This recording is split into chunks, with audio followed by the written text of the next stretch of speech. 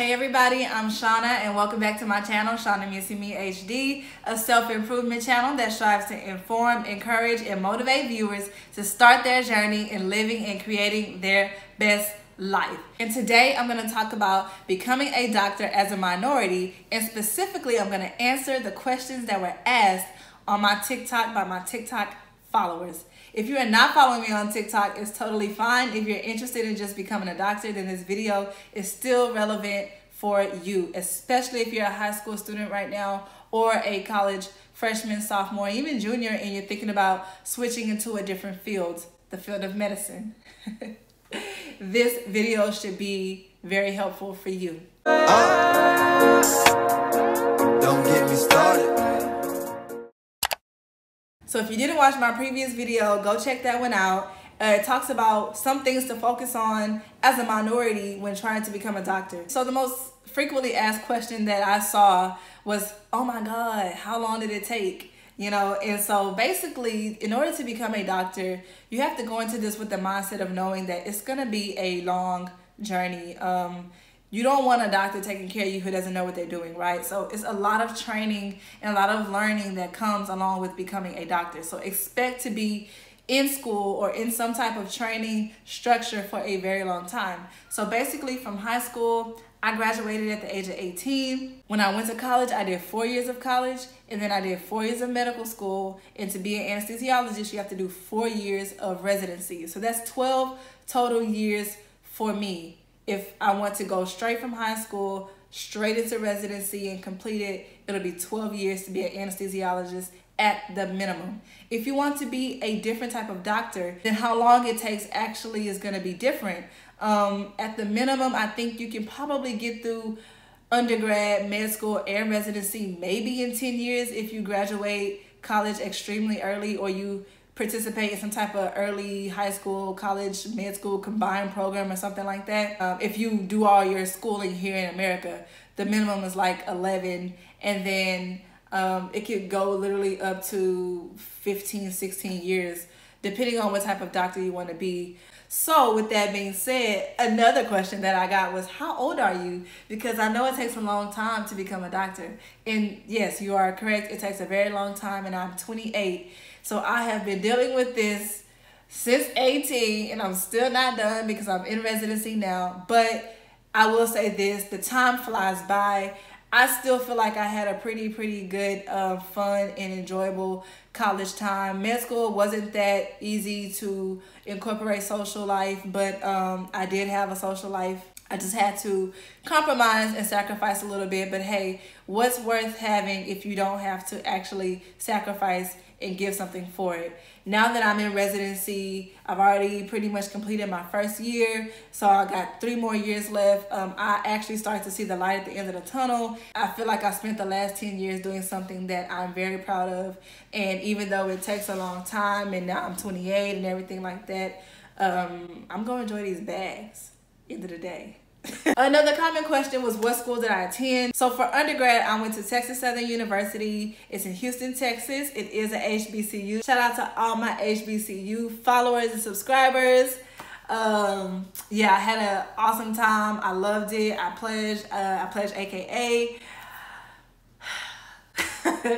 And I wouldn't trade it for the world. My school was not that competitive to get into. Not a lot of students actually go to med school coming from TSU, but there are some. Hey, I know a few others, but this just goes to show you that it doesn't really matter what undergrad you actually go to, you can get into medical school. You have to be realistic with yourself, be realistic with your application, and apply to medical schools that are going to accept you. You don't want to apply to a school that has rigorous requirements and you're not coming from a rigorous undergrad. If you come from an average undergrad, you should be applying to average medical schools. End of the day, when you go to the doctor, do you ever ask your doctor what school they went to? Most likely not. So nobody really cares as long as you get a good education. And if you go anywhere here in America, you're gonna get a good education. So it doesn't really matter. The med school that I went to is University of Texas Health Science Center at Houston / McGovern Medical School. They changed the name while I was in medical school, like 2 years in. So I still call it UT Houston, but a lot of you guys may know it as McGovern Medical School. I went there for 4 years. I loved it. I had a blast. Another common question was, what do I need to do in high school? And my simplest answer is enjoy your life, and enjoy your life. No, but honestly, you just need to, whatever college you want to get into, make sure you have the GPA requirement for it. Make sure you have the SAT and or ACT score requirements for that college. Again, make sure your resume is as juicy as you can make it. Whatever you participate in, find a way to put that on your resume. If you need letters of recommendation, go ahead and start asking those teachers to write one on your behalf. If you're not volunteering yet, find something to volunteer for. We are in the middle of COVID and there's not a lot that you can actually do right now.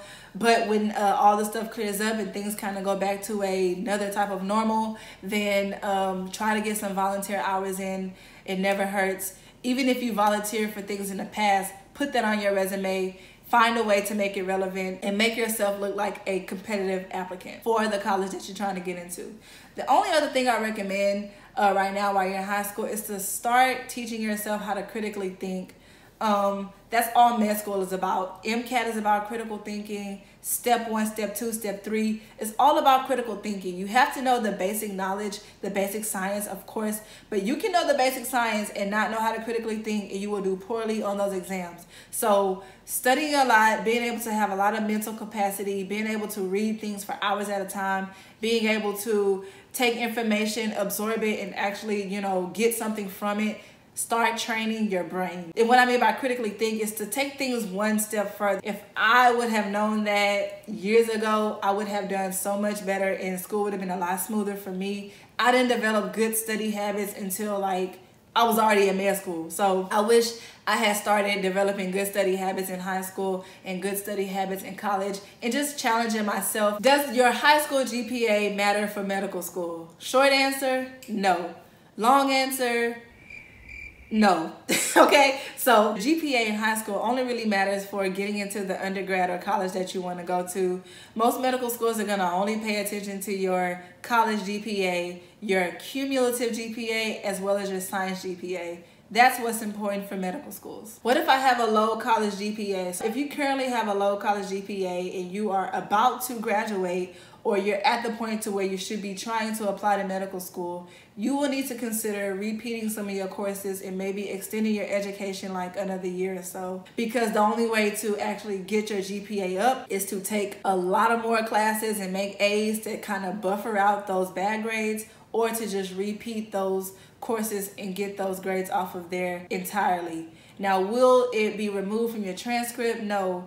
From what I understand and what I remember is that when you retake a course, your initial grade remains on your transcript, but that initial grade is no longer calculated into your new GPA. They will take the new grade from the repeat course and calculate it to give you a new GPA. So if you have D's and C's or F's or anything that's causing your GPA to kind of stay stagnant or not rise as quickly as you want it, you may need to repeat. But if you're a freshman and you have a low GPA, then you have a little bit more time to make A's, mostly A's, on the rest of your courses to get that GPA up. It is going to be a dogfight trying to get that GPA up, because it's easy to drop your GPA, but it's very hard to bring it up. So you also may end up being that student who needs to go ahead and just retake that class that just has your GPA at a 2.5 or something like that. You just need to retake the course and get a better grade. If you retake the course, do not waste your time. Do not waste your money by not making a better grade.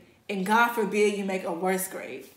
It's just a complete waste. So if you're gonna retake the course, make sure you're doing something differently that gives you different results, okay? And ideally, of course, an A or a B. So I don't have the best GPA, but they're okay. But what else can I do to improve my application? So if you're in college and you want to improve your application for med school, I would first start with trying to volunteer at a hospital or any type of medical facility that you get on with. If you can, it's a hospital, a nursing home. Volunteer in some type of medical related facility. If you can't volunteer in a medical related facility, that is fine. Volunteer in anything else. And when you write your resume, you make it look like you were super involved and interested, and you had leadership roles, and you did it all the time, and it's so near and dear to your heart, because all medical schools want to see is that you're a well-rounded person, that you're not only at home studying to make the best grades, but you also like to help people. You like to give up your time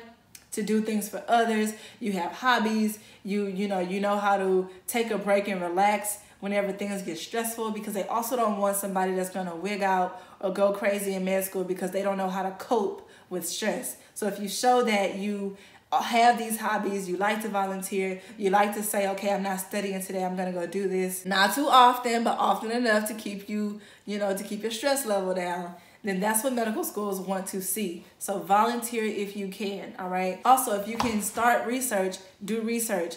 I suggest that everyone go to all of your professors, ask them if they're doing any research projects and what you can do to become involved with them. Also, if you're at a school that has a graduate program, find graduates who are in the graduate program now. They're most likely working on a project. A lot of them may be your TAs or assistants to your professors, or people who help you like in your labs. Ask them what they're doing. Ask them if you can get involved. And then, like I said, turn your hobbies into like skills, So like I said in my previous video, I was a praise dance leader, and it was something I did for fun. I loved it. I never saw it as like a real leadership role, but when it came time to kind of list my leadership skills on my resume, I definitely used that as, I used that hobby as a leadership role, because technically I was. And even if you're not the leader, but if you've taken any part and you were responsible for anything, it technically counts as a leadership role. The next question that I got that a lot of people asked was, how hard is it? And is it hard? So short answer, yes, it's hard. It's extremely hard. And it's not the material that's hard, it's the amount of material that you have to know in such short time. Think back to the last test you took. What do you actually remember from that last test? Probably not a whole lot, because you just memorized it. In med school, it's totally different. You will not get far just memorizing things. You have to learn it. And you have to learn all of it, because you don't know what you're going to be tested on. Plus, you want to be the best doctor you can be, so you want to be able to learn as much as you can. So that's what makes it hard. It's kind of like, people like to say, it's like college is like drinking from a water fountain, and med school is like drinking from a fire hydrant. It's pretty damn accurate, okay? So yes, it's hard, but I'm gonna release my next video where I talk about my particular challenges and some stuff that I actually had to go through while I was going through this journey. So I hope this video was helpful to you guys. Again, shout out to all my TikTok followers. You guys are showing me so much love. It is unreal. But as long as you guys keep giving me that energy, I'm gonna keep giving you the information if you want it. DM me if you have any specific questions. Again, if you are a Texas high school student or a college freshman, you need to be in my DMs on Instagram, okay? You need to be in my DMs. There is a special program in Texas that you have to know about if you want to be a doctor.